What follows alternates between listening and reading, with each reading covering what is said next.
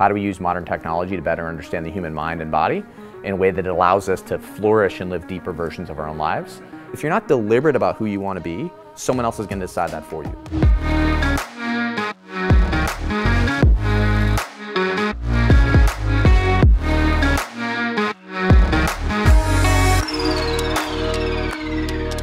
First part of my life was in what I call national security loosely. So think military, government. So I worked in Washington, D.C. in that environment, and then I went into the military and I served for 7 years in special operations. I was really passionate about this notion of the next ridgeline of human performance. And I think most of us go through life without really understanding the true capacity of our own potential.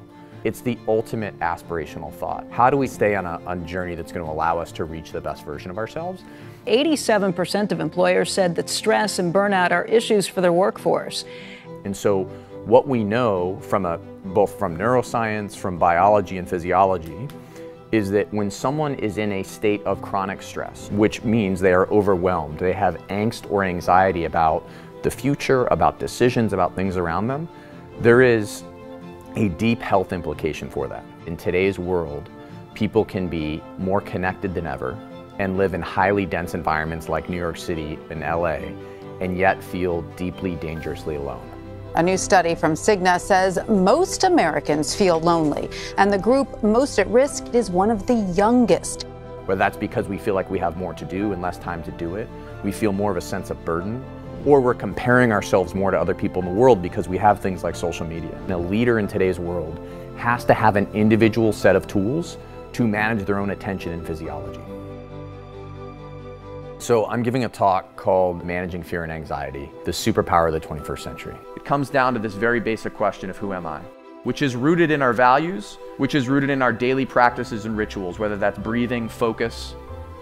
Very simple, almost trite, but it's a profound question, who am I?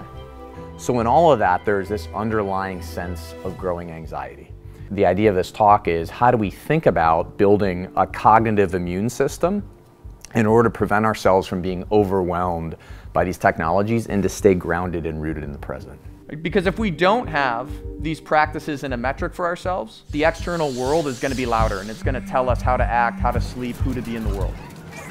We can get data on ourselves now with clinical grade devices and start to understand our sleeping patterns, our own stress levels. It's fascinating when you start to give people tools around, as an example, how do you become more aware of your own sleeping patterns and how do you improve your sleep? I promise you the single biggest difference I have seen in people who are extraordinary performers is people who understand the power of sleep as a long-term health implication, but as a day-to-day, it is unequivocally the single most important performance-enhancing drug available to us.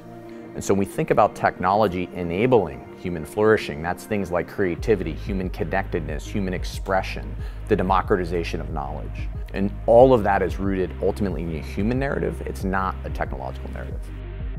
It's extraordinary learning about quantum computing, but at the end of the day, if you cannot control your own attention and be present as a leader, you will be overwhelmed by these things and they will have an implication in the long term on your mental, on your physical health, and ultimately on your capacity to be who you want to be in the world.